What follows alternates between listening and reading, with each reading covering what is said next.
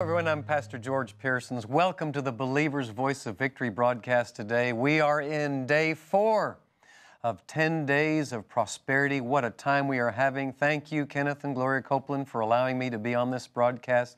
Kenneth and Gloria Copeland have been my wonderful mother and father-in-law, lo, these 33 years. My goodness, what a blessing you are to us, to the body of Christ, to me, to our family. Thank you for who you are and what you do for the body. And really what I'm talking about in this 10 days of prosperity, I got it all from them. You know, you hang around them like I have, and we've been in all kinds of situations together, and I have the opportunity to watch them on the platform and behind the scenes, and they are certainly people who stand on the Word of God. What an outstanding example they have been and are to me, to my family, to my children, to my grandchildren, which also are their great-grandchildren. We are walking in 10 days of prosperity, and that's what the Lord spoke to me about for these sessions that we're having. 10 days of intensive study, 10 days of just bearing down and bearing into prosperity. And today, the topic of what I want to talk to you about is thriving in the midst of famine. Take a look at Genesis chapter 26, and I'm going to read some scripture to you, and then I'm going to make some comment about that scripture. We are thriving even in the midst of famine. Chapter 26, and in verse 1, there was a famine in the land. Besides the first famine that was in the days of Abraham, and Isaac went unto Abimelech, the king of the Philistines, in Gerar. And the Lord appeared unto him and said, Don't go down to Egypt. Dwell in the land which I shall tell you of. Sojourn in the land, and I will be with you, and I will bless you. For unto you and unto your seed, and I will give all these countries, and I will perform the oath which I swore unto Abraham thy father. And I will make thy seed to multiply as the stars of the heaven, and will give unto thy seed all these countries, and all the nations of the earth shall be blessed. Because that Abraham obeyed my voice and kept my charge and my commandments, my statutes and my laws. And Isaac stayed, he dwelled in the land of Gerar. And in verse 12, in the midst of that famine, it said, Isaac sowed in that land and received in the same year 100-fold, and the Lord blessed him. And the man waxed great and went forward and grew until he became very great. For he had possession of flocks and possession of herds and a great store of servants. Isaac was the richest man on the earth at that time. And at that time, there was what was called a famine in the land. A famine, we could call a famine in this modern day time that we are in, we could call a famine a time of severe shortage, extreme scarcity, serious economic downturn. Now you see me looking at my notes. All of these notes are available to you. Go to kcm.org, click on to the sweet spot, and you'll see their pastor's notes, and you can download these. You can study them. Pastors, ministers, you can preach these messages. Now, this particular message is 3 pages long. We're not going to cover it all today, but you can get the rest of it. But I did research the word famine, and it means a severe shortage, an extreme scarcity, and serious economic downturn. And it is. We are experiencing times like that on the earth, and it's a scary time for people that do not know God. It's a scary time for people that do not know their covenant with God. And there is fear. There's a temptation to fear in these times. But you and I, look at me. Look at me. Sound like Jesse. Look at me.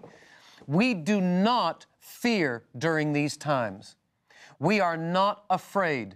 We are not in a place of uncertainty or hopelessness. We know where we're going, and we know who we serve, and we know what kingdom we are in, and we know what our economic system we stand on. And so in the midst of this famine, in the middle of that famine, Isaac sowed and he reaped the 100-fold. Same conditions, different results. I did some research in the Word of God about famine and what happens during the famine and what happens to us. What happens to you? What happens to me? When the nation is experiencing any kind of an economic downturn or a situation like that, or what we might call a famine, a present-day famine, what about us? What happens to us in times like this? Well, I'm going to give you 3 scriptures that talk about what the Word tells us in famine. First of all, in Job chapter 5, verses 20 and 22. Job 5, 20 and 22, in the New Living Translation, it says, He will save you from death in time of famine. You will laugh at destruction and famine. That's a great scripture. That's a great scripture. He'll save you from death, or He'll save you from ruin in times of famine, and you'll be in a place where you are so settled on the Word of God and walking in such prosperity that you will laugh at famine. To laugh in the face of famine. Now, laughter in the Spirit is like praise, and it will stop and still the enemy. And laughter really is what the Bible calls, it's like medicine. It'll minister to you to laugh in the face of famine. You ought to do that sometime when you're sitting with your bills, and you may be in a position right now where you are experiencing having to walk by faith where your bills are concerned, and you're sitting there at your table, and you are looking at these bills and determining who's going to be paid and who is not, and you take Job 5:20 and 22, and you start laughing at famine.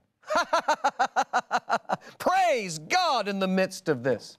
You've got to do that. Well, in the midst of a famine, it said He'll save you from death, or He'll save you from financial failure in the middle of a famine. In Psalm 33, 18 and 19, the eye is the Lord upon them that fear Him, upon them that hope in His mercy, to deliver their soul from death and to keep them alive in famine. So He keeps us alive. That's what He did with Isaac. He kept him alive. He kept him vibrant. He kept him in a place of unfailing love, the New Living Translation says, relying on His unfailing love. Psalm 37, 18 and 19. Even in famine, now this is King James, even in famine they will have more than enough. I like that.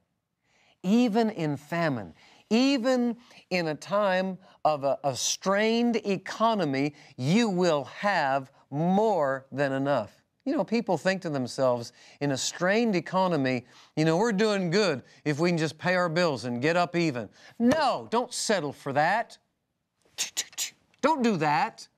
Don't settle for less than God's best.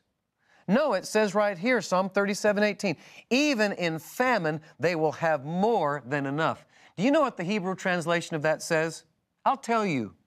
It says, He will supply until no more is needed. In famine.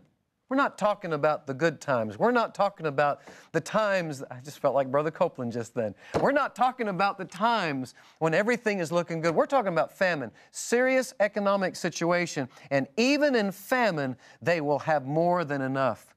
And the Lord spoke to me in 2009 and had me teach a series in church about thriving and gave me this word: we do not just survive, we thrive. Now stop saying, well, we're just surviving. How are you doing? How's your business doing? Well, we're surviving. No, you're not. Surviving, I heard one time somebody defining the word survive means to be barely alive. We're not barely alive. We're not almost dead. We're vibrant and we're living. We are not just surviving, we are thriving. I think about those shows on TV where they have people like Survivor Man and people like that. Have you watched that before? I have. And they drop a guy out in the middle of nowhere, and he's got to live on bugs and sleep in the rain, and boy, he just carries the camera with him. He's like, not gonna eat this snake. And you know, that's survival. you and I are not just surviving.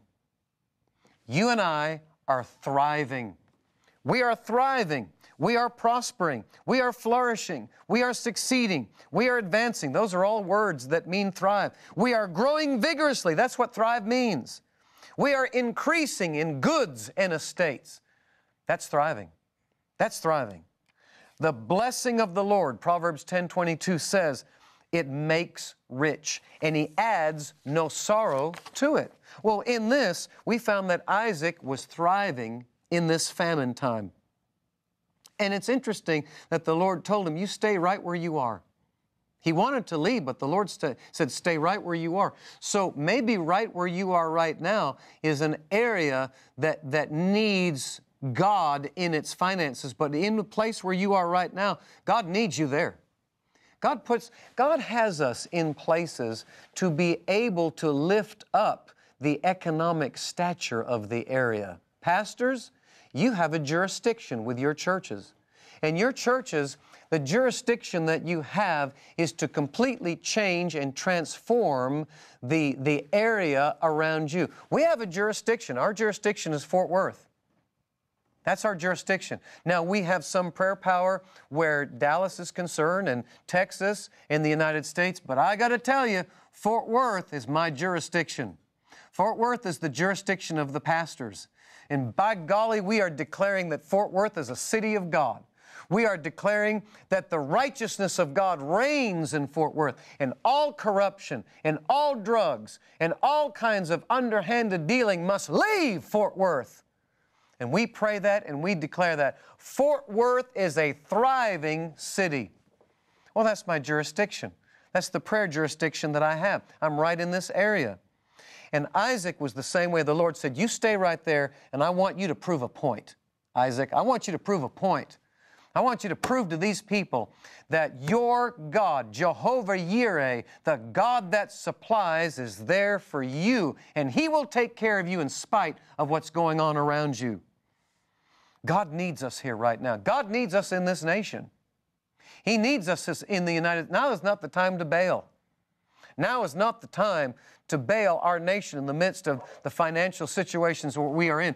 Now is the time for us to pray and to believe God and to pray for our president and to pray for the cabinet and to pray for our judges and to pray for our senators in the House of Representatives, and for you and I to be demonstrators of prosperity in the midst of famine. There is a scripture that I read one time. Actually, Dennis Burke was preaching at a minister's conference and gave us this scripture, and my goodness, it's highlighted and circled in my Bible. It's Zechariah 8:13. And Zechariah 8:13 in the New Living Translation says, among the nations, Judah and Israel had become symbols of what it means to be cursed, but no longer. Now I will rescue you and make you both a symbol and a source of blessing. Wow. A symbol and a source of blessing. So don't be afraid, don't be discouraged, but instead get on with rebuilding the temple. So you and I are on this earth, and you and I are in whatever nation you are in right now. If you're in the United States, if you're in Europe, if you're in Australia, wherever you are in this world, and if you're a pastor, you have jurisdiction, you are a symbol and a source of the blessing. A symbol and a source of the blessing. In Genesis 12, verses 2 and 3, I will make you a great nation. I will bless you with abundant increase of favors and make your name famous and distinguished, and you'll be a blessing, dispensing good to others. In you will all the families of the earth be blessed, and by you they will bless themselves. In Psalm 21:6, you made him to be blessed and to be a blessing forever. God blesses us in the midst of famine so that we can reach out and bless others. He financially blesses you so that you can help your neighbors and the people that you work with. And they'll come to you and say, I don't know what to do. We've got bills that have to be paid and the creditors are after us. And you'll sit there and you'll say to them, in the midst of this famine, God has blessed us. What can I help you with? and you'll sit there and write out a check and pull it out and give it to them, and they'll say, what kind of God do you know? Well, that's the God that Isaac served, and that's the God that you and I serve. That in the midst of this famine, he sowed and received in the same year 100-fold return. Now, I've done a lot of research about this, and I've dug into it, and the particular area in Gerar was not very great where the soil was concerned. It was not the best soil for growing. Yet, Isaac sowed, and he reaped, in the research I did, he reached an unusual yield.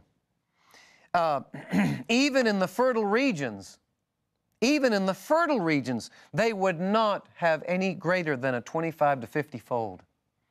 But in this impoverished, dry, famine area, Isaac sowed and he reaped the 100-fold return. Here's a scripture that you need to be confessing and believing God in. Psalm 65, 11 through 13 in the New Living Translation. You crown my year with a bountiful harvest. This year that we are in, God's crowning it with a bountiful harvest. And even the hard pathways overflow with abundance. The wilderness becomes a lush pasture, and the hillsides blossom with joy. The meadows are clothed with flocks of sheep, and the valleys are carpeted with grain. They all shout and sing for joy. Now Isaac sowed, and in the same year he reaped the 100-fold return. And he didn't give up, even in that midst of famine. And also, even in the fact that they were covering over his wells, he didn't give up, he didn't quit, he just kept going, he just kept digging another well. And he did not leave his place of faith. The Lord has given me 5 things to give to you. Things that, in order to thrive in the midst of famine, these are things that you must continue doing. These are things that we cannot stop doing. These are things that we cannot give up on in the middle of a famine situation. Let me give them to you. And these were things that Isaac was doing. Isaac, number 1, he kept obeying God. You've got to keep obeying God. You must keep obeying God. Obedience is where the blessing is. Isaiah 1:8, if you be willing and obedient, you will eat the good of the land. So Isaac obeyed. We need to keep obeying. Wherever God tells you to sow, wherever God tells you to go, wherever God tells you to be, you need to be obedient. Now, in the midst of famine, number 2, Isaac kept sowing seed. He kept sowing seed. It's always a good time to sow seed in the kingdom of heaven. There's never a bad time to sow seed. So he kept sowing.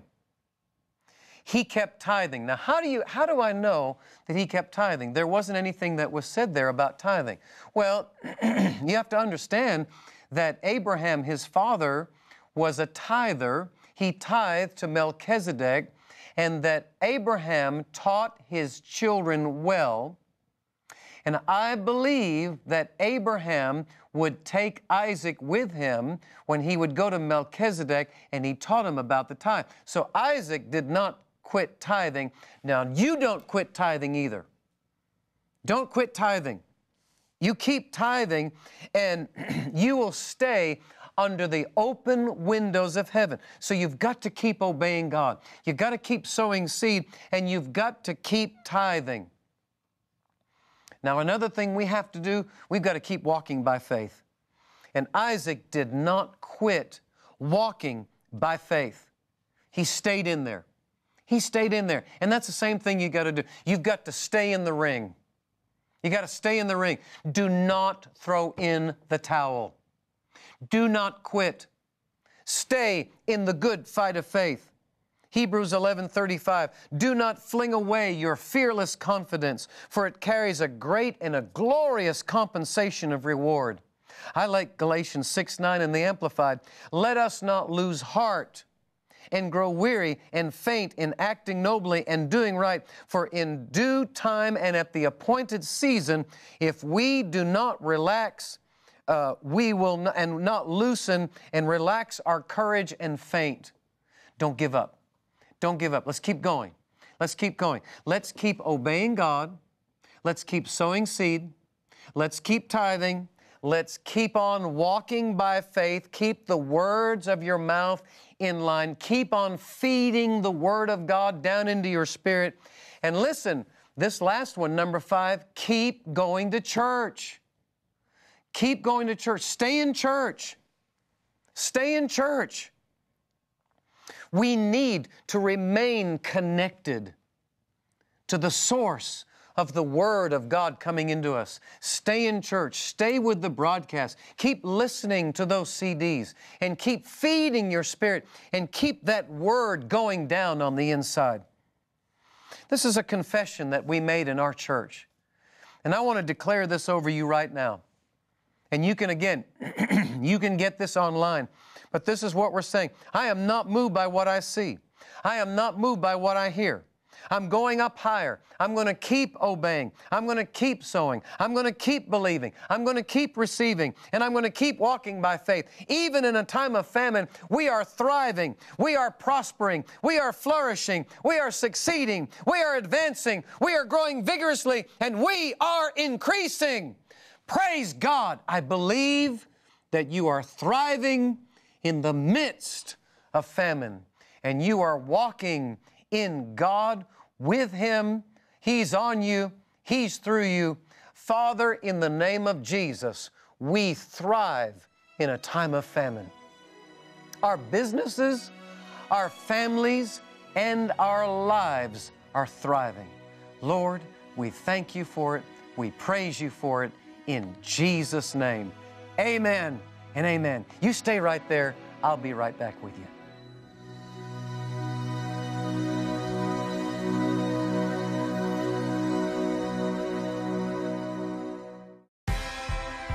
Come to a Kenneth Copeland Ministries event. It's when you don't feel like He's there, you better believe He's there. Yes, sir.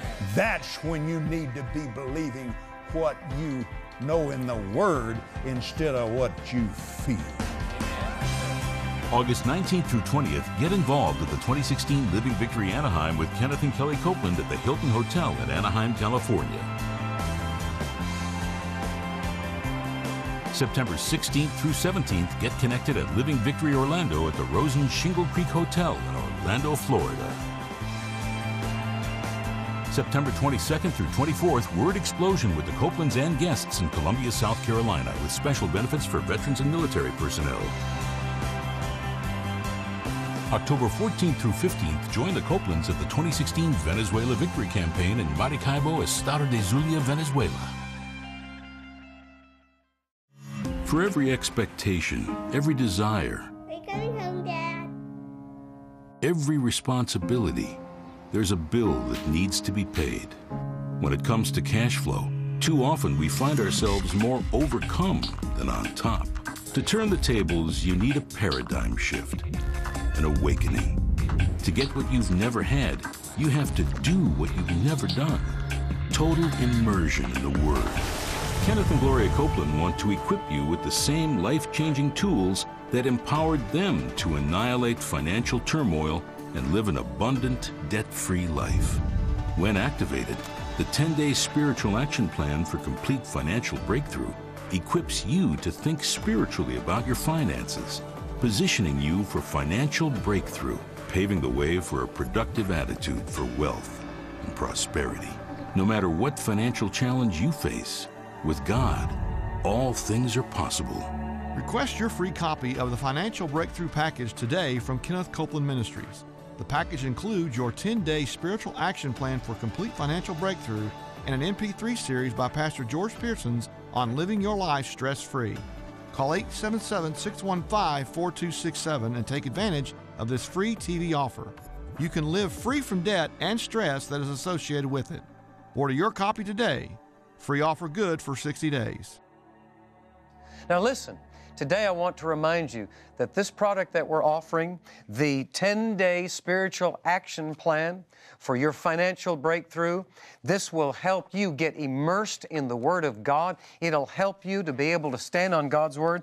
And just one of the benefits of this, and I'll pull this out here, this is one of the scripture cards that we have. I mean, this whole package just has all kinds of great things in it, but you can take a scripture card out. You can confess the script. For instance, here's one: God wishes above all things that I may prosper and be in health, even as my soul prosper. So you keep that with you and you allow that to minister to you. And it'll make a great Christmas gift. Give it to those that need some help financially at this time. They will be blessed by that. Take it on into the new year and encourage your friends and family to take that 10-day trip in immersing yourself in getting financially free. I am looking forward to seeing you tomorrow. And tomorrow, we're going to be talking about walking in the fullness of the blessing. You are blessed, you are prosperous, you are thriving, and praise God, Jesus is Lord of our lives. Kenneth Copeland Ministries is here for you. The Believer's Voice of Victory is available free on DVD, CD, or digital download, MP3 or MP4. Call 877-615-4267. Continue to grow in God's Word and build your faith with this week's free TV offer. These word-based teachings will help you live in victory. Order your copy today. This is the time for miracles. Receive all God has for you in the great year. I had a politician poke me in the shoulder like the smirk on his face. He said, "Copeland, if you guys would get it together, you could control Capitol Hill, but you ain't never gonna do it." And so far, I'm sorry to say, he's been right. But them days are over forever! Things is a-changing, glory to God! This election year, many may be saying, why should I vote when I don't like my options? I don't like any of the candidates. The truth is, your vote is your seed. As a believer, you have a responsibility to vote. It's important to read and understand the candidate's party platform. That platform is what the candidate is standing on, what they're speaking from, and what they will make decisions based upon. For example, one party's platform states that the unborn child has a fundamental right to life. Another party's platform says they believe it's a woman's right to abort her pregnancy. Comparing the two gives you a clear understanding of how that candidate's party will represent you, the voter. As you read through the platforms, listen to the Holy Spirit and determine which one of those platforms represents your Christian values the most. You are first and foremost a Christian. Those values define how you should vote. This election year, vote and vote God.